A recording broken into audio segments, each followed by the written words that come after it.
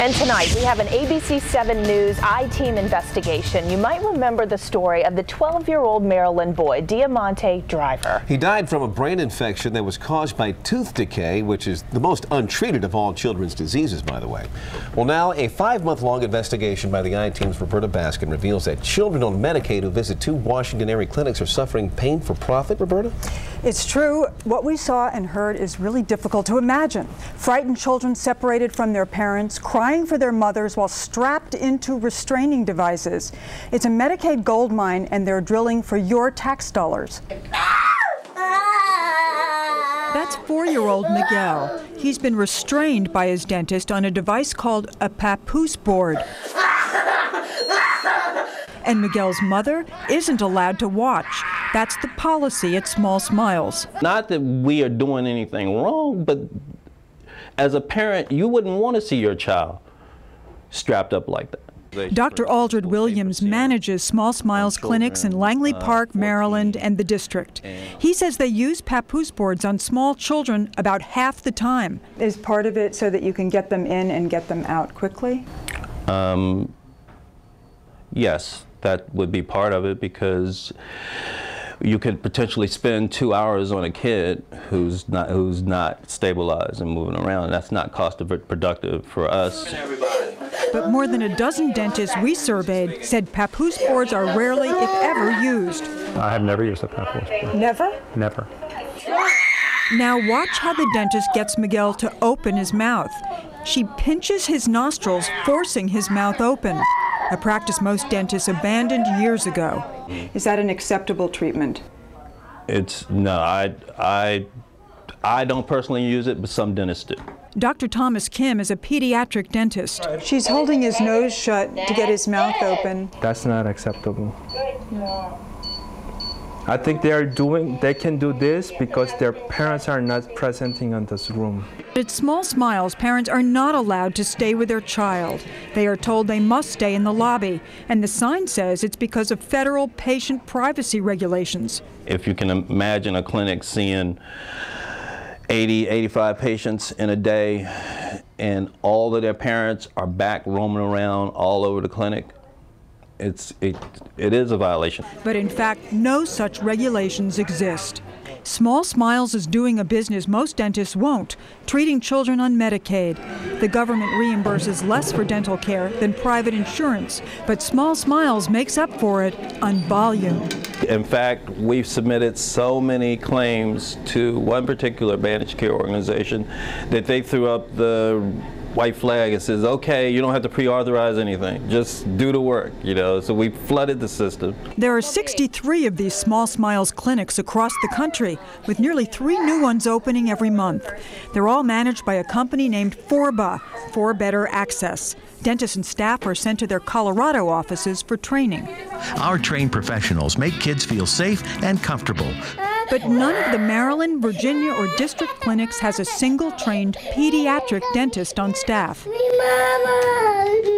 Former Small Smiles dental assistant Deborah McDaniel says she was fired for objecting to the way children were being handled. They wanted us to tell parents that they needed services on teeth that were healthy. And they were healthy and they didn't need it. Others say they quit because Small Smiles promotes profit over compassion.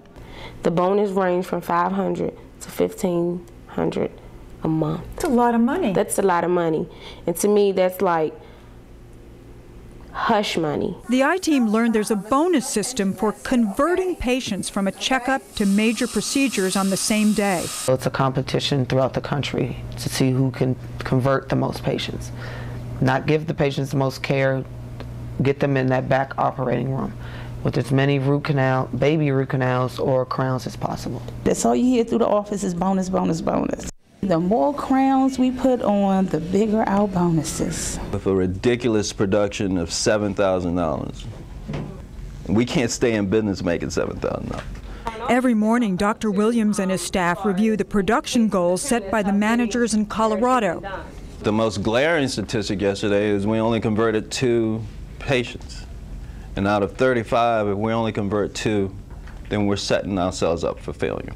I don't want Langley Park to be the laughing stock of the entire Small Smiles nation. Dr. Williams says too often Medicaid patients break appointments, which is why they do as much work as possible, including baby root canals and crowns, which he calls a Small Smiles specialty. Dr. Williams estimates 1 in 3 patients needs the procedure. Up to how many crowns can you do in a sitting? We can do 5 to 6 crowns. In one sitting? In one sitting, yeah. Even more than that? Even more than that sometimes.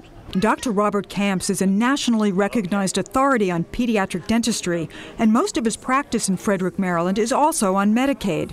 Dr. Camps worries that Small Smiles does baby root canals when simple fillings would work. It does no good for anybody but the dentist, I guess, that's looking for a bonus. It got to the point where the dentist would even compete with the other dentists of how much crowns and work they did a day. The clinic here gets $214 tax dollars for every baby root canal and crown it bills. It adds up. Here's a $600 bonus check. Now, I understand that there was a contest for the conversions and that you won here, that Langley Park? Langley Park won.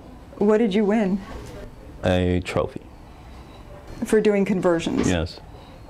And bonuses? And yeah, there was a bonus too. Trina Crosby says multiple procedures can be traumatic for small children. They're sweating. Sometimes they urinate on themselves. They'll throw up. They teach us how to turn them to the side, suction the throw up out, flip them back over because, mind you, they're still strapped down. Former dental assistants also say they routinely took x-rays they were not certified to do. Yes, constantly. Daily basis. Are you certified in Maryland to give x-rays? No, I'm not. When you look at that video, that adolescent, is she properly shielded? Absolutely not. We showed Dr. Camps all of the video of 4-year-old Miguel. Obviously, that's unethical. I mean, by anybody's standards, it's just unethical. It's traumatic for me to watch. I can only imagine how traumatic it is for Miguel. Miguel's mother brought her son to Dr. Camps for follow-up care, and when Small Smiles refused to release the x-rays to his mother, Dr. Camps intervened. They did not take the x-rays of the back teeth where they actually did the treatment. And there, for the first time, this mother got to witness her son's treatment at Small Smiles. But despite the assembly line feel at Small Smiles, Dr. Williams insists they're providing a vital service to children who often don't get regular checkups and generally need more treatments. We aggressively treat these children to eliminate disease in their mouth. Small Smiles makes no apologies for that. I'm not going to apologize for being aggressive. Dr. Camp says no one doubts the need for care, but at what cost to these vulnerable children?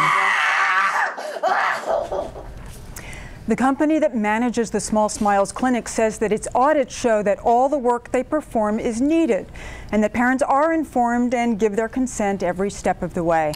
We hope you'll go to our website, www.wjla.com, and give us your feedback.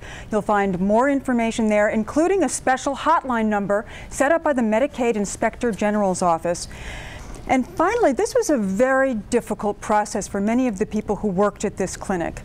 Many of them reported that the children suffered verbal abuse during their dental visits. Comments like telling a child that if you're not good, then the bad doctor is going to come in. And I'll just say we're going to stay with this story.